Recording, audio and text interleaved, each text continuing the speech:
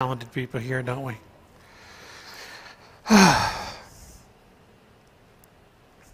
Unitarian Universalists exhibit a high degree of theological and philosophical diversity.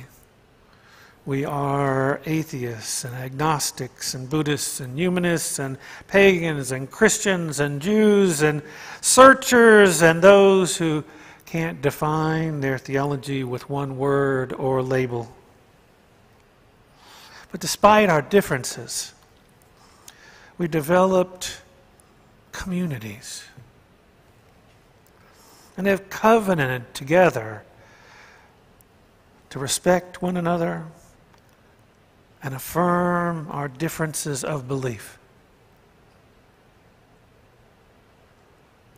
And there's one more thing that we've covenanted with each other. Perhaps it's interesting that Unitarians, Universalists, and Unitarian Universalists have a shared history of involvement in public witness, involvement in social change and social justice, dating back to the beginning of this country and continuing to the present.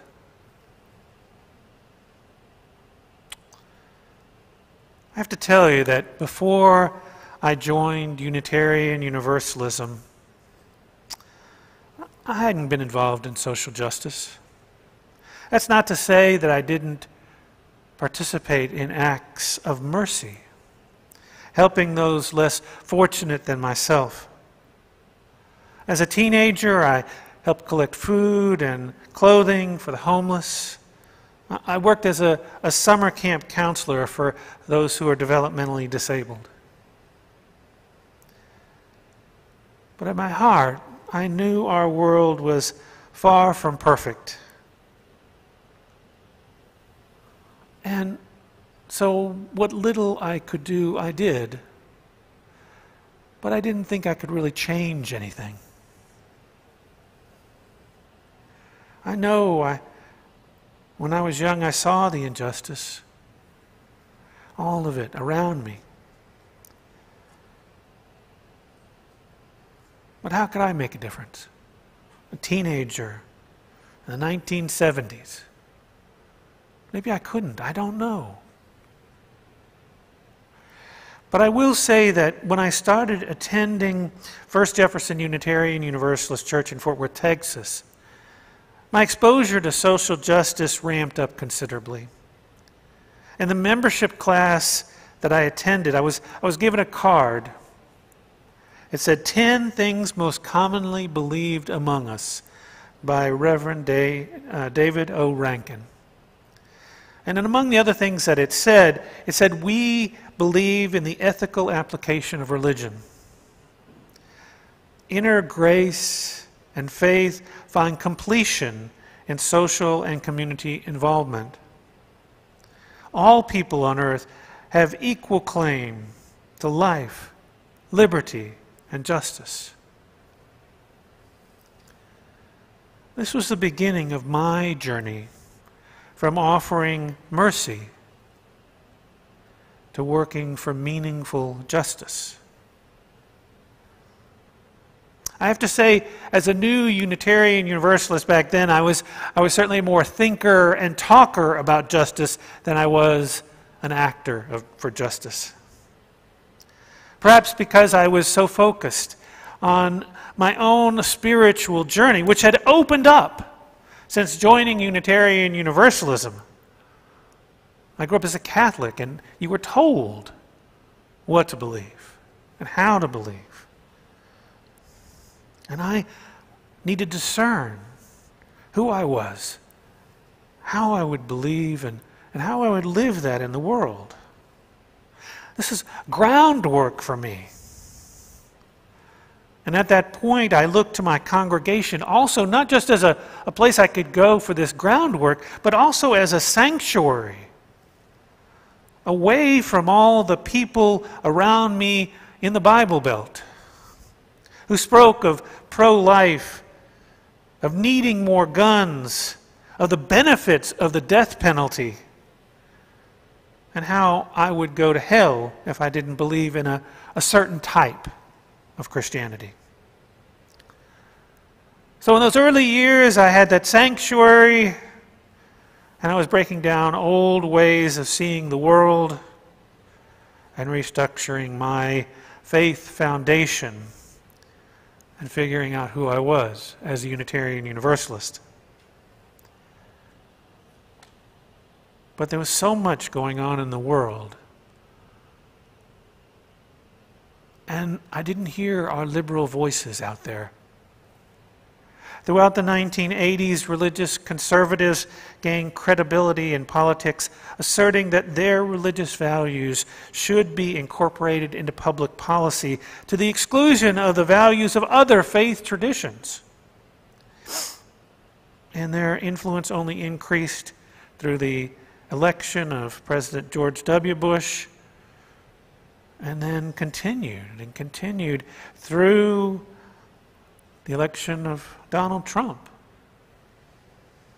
Their vision for the United States, indeed for the world, is one that results in, at least as far as I believe, results in increased oppression, discrimination, domination, reserving power for a small number of government and business elites.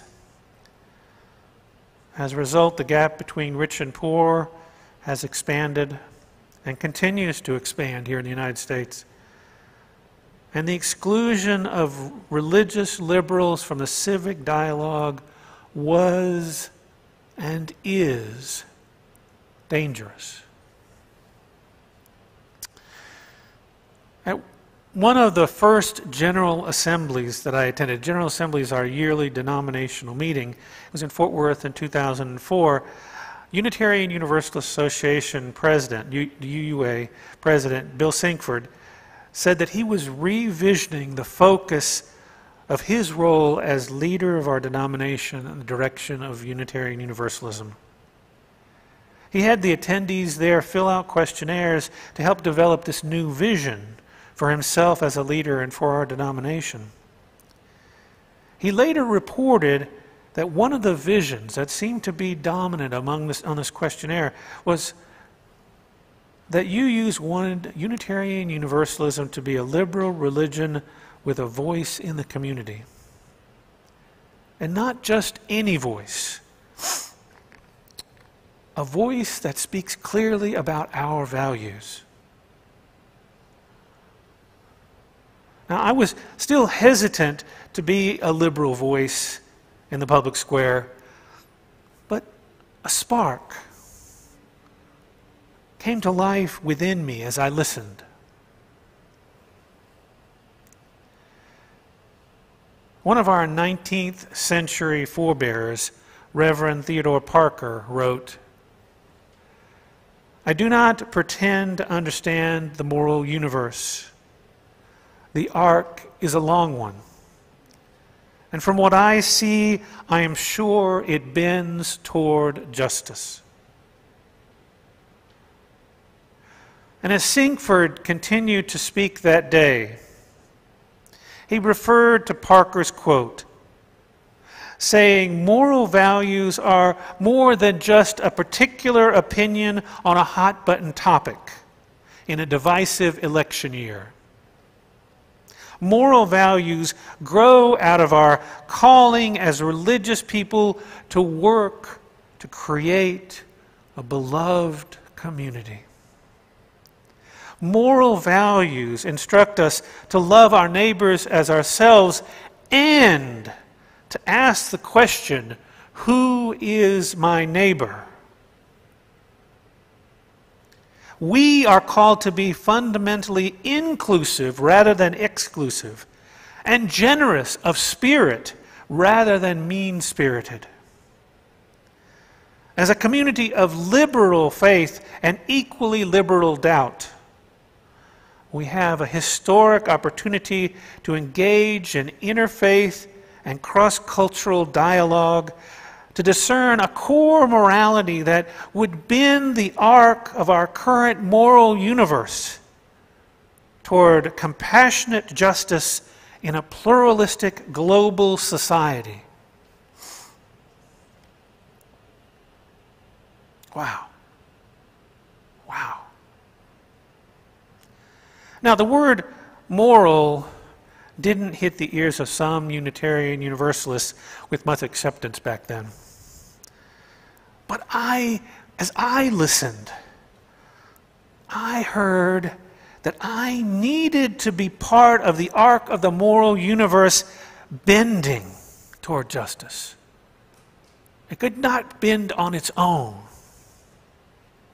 I could no longer stand on the sidelines if I really wanted to live in a world centered around the values of a beloved community for all.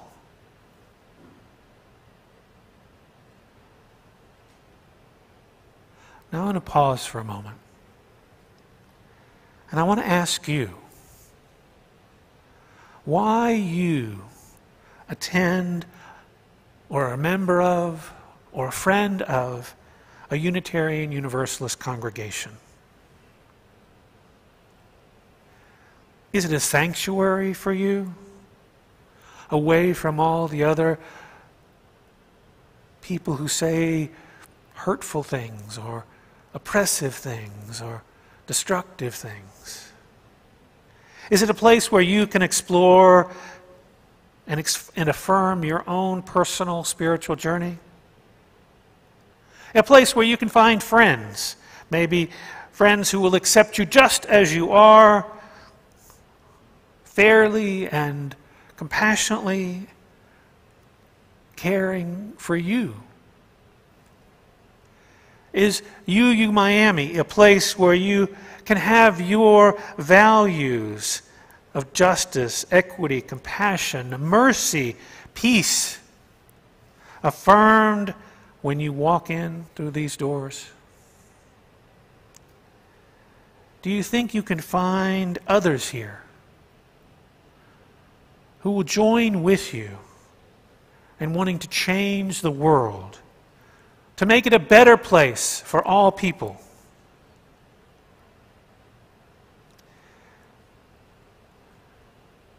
It's sort of a trick question. The truth is, you can answer no to all of these questions and still be a Unitarian Universalist, because we do not have a dogma that you must believe to be a member. But here's the thing for me today.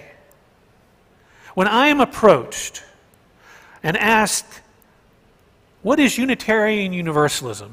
And I give my little elevator speech, I emphasize that this is a place where you can be called to a responsible search for truth and meaning, and called to actively make the world a better place for all. That's not how I always describe Unitarian Universalism, and it may not be how I do that in the future. But today, that rings true for me.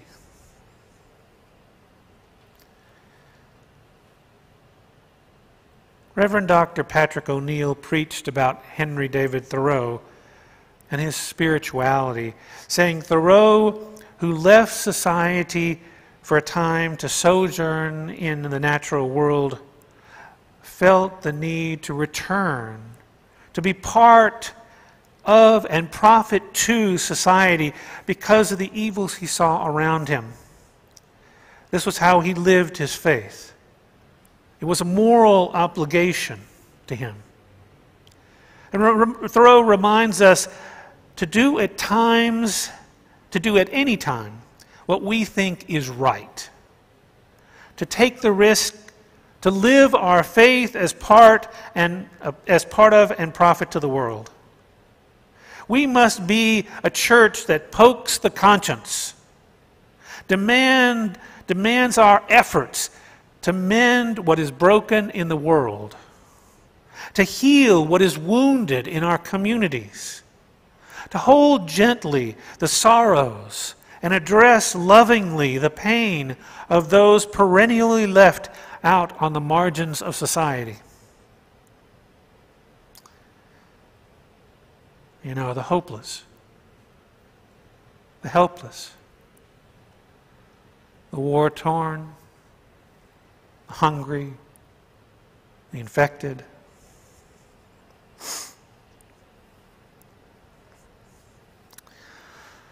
For me,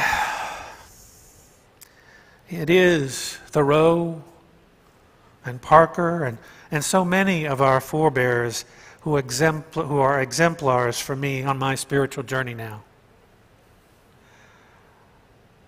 They lived their lives with balance, a spiritual quest, and a prophetic spirit acting in the world, doing justice. From the first congregation that I attended in Fort Worth to now here with you all at UU Miami, I'm always reflecting on what it means to be a Unitarian Universalist.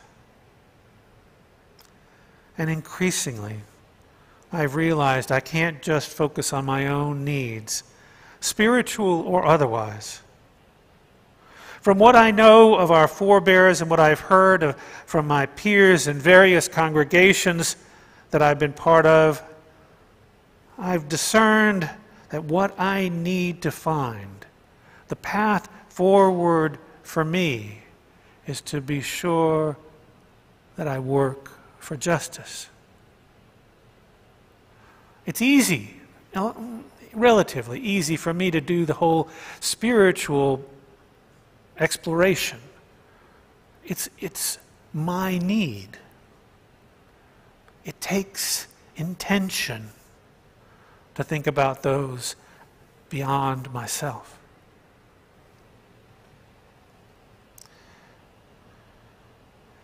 Perhaps one of the reasons that it's difficult for me to think about those outside, and maybe for you as well,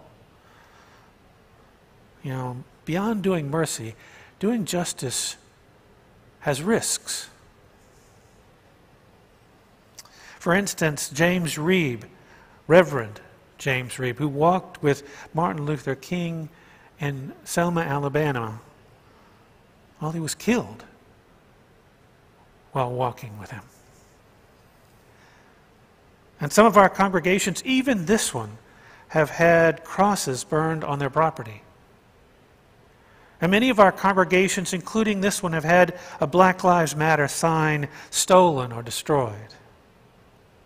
And many of our congregations, including this one's, who've rallied for LGBTQ rights or civil rights or Black Lives Matter or so many other issues, do not always have their voices affirmed in the public square. In fact, they may be yelled at or threatened or have some obscene gesture pointed their way. But my friends, Unitarian Universalists, have persisted despite this, because they envision a world that is better than what we have today. Our forebears helped get bandages and supplies to injured soldiers during the Civil War, and after that experience realized that there needed to be some kind of an organization to help those hurt by the effects of war around the world. And so she started the Red Cross. Clarissa Harlow Barton. Another of our forebears, after witnessing various cruelties committed upon animals in the late 19th century, founded the American Society for the Prevention of Cruelty to Animals, Henry Berg. After a massive race riot directed at black residents in Springfield, Illinois, the home of Abraham Lincoln, this led to 7 deaths, the destruction of 40 homes and 24 businesses, 107 indictments against rioters. Another of our forebears co-founded the NAACP, Mary White Ovington. Another forebear, a Nobel Peace Prize winner, wrote a letter to President Kennedy regarding the proliferation of atomic weapons that resulted in a treaty that finally stopped this proliferation between Russia and the United States. That was Albert Schweitzer. Our forebears worked for the abolition of slavery, for civil rights, for women's rights, for so many rights and issues. It is a powerful legacy that we have inherited. I know our forebears experienced risk and pushback, and that's to be expected. But there was something else. Their Unitarian Universalist faith and community nourished their spirit, grounded them in their values, and empowered them for social justice. The first time I walked into a Unitarian Universalist church in Fort Worth, Texas, I felt nourished in spirit and grounded in values that made sense to me. Values of love and compassion and democracy, equity, mercy, justice. I wonder if you feel the same. And you know what I learned? I learned that justice work is love practiced in the public square.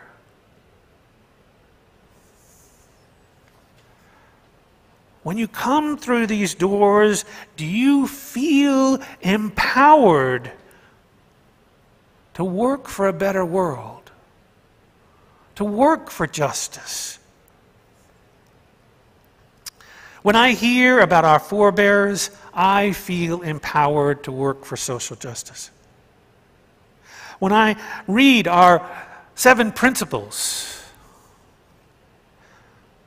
and they speak of justice, equity, compassion, and human relations, when they speak of the inherent worth and dignity of every person, I feel empowered to do social justice work. When I hear you come and talk to me about the work that you've done for justice, like the rally down in Homestead when you shut down the detention center for immigrant children, I feel empowered. When I am invited by you to participate in a rally like I was when we did a Black Lives Matter rally on Highway 1 last year, I feel empowered. For much of my life, I didn't feel empowered. I didn't feel I could make a difference. But the longer I've been part of a Unitarian Universalist congregation, the more a belief has grown in me that I really can make a difference. In the last 20 years being a Unitarian Universalist minister, this is my 20th anniversary of being a Unitarian Universalist minister, by the way, because of my thank you. Because of my faith and my grounding in Unitarian Universalist values and history, I've lobbied legislators in 4 states. I have stood in rallies for LGBTQ rights, rallies to stop a war, rallies to recognize Black Lives Matter. I've confronted pro-life protesters, spoken out publicly on gun violence, spoken out on same-sex marriage and reproductive rights.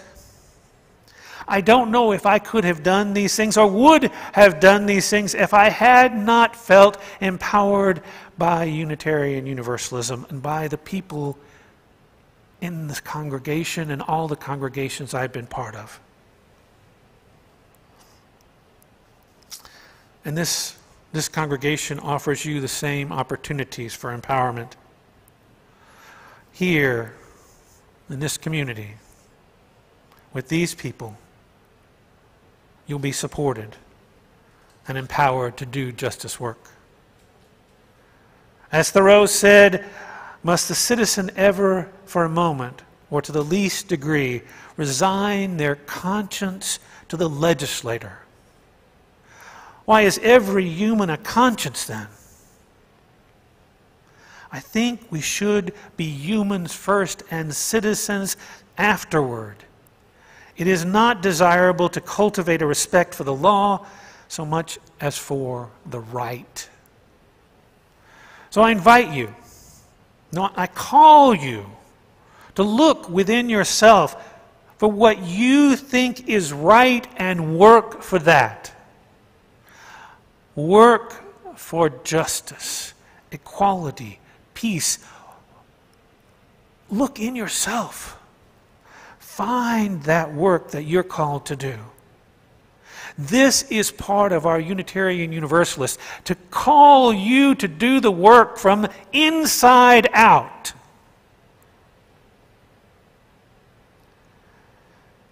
You can be empowered to do what you can, and perhaps even more than you thought you could, to make a world that is better, more just, more equitable, more peaceful for all. And so may it always be here at UU Miami.